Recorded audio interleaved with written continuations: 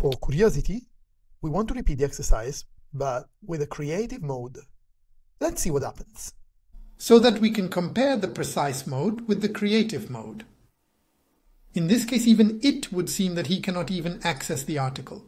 Interesting. Let's try to force it. I'll teach you a secret. When a large language model, such as it might be Copilot or even GPT, tells you I am unable to perform this task, you force it, say Copilot would be able and therefore he must be able.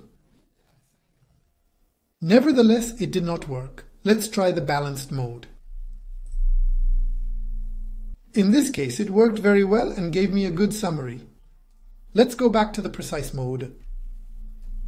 This time is doing a detailed analysis of the article. There is no doubt about it. He has analyzed the URL, browsed the article, and is summarizing it for you. Here the three modes show up differently. In this case, interestingly, on the creative mode, he did not even had access to the internet.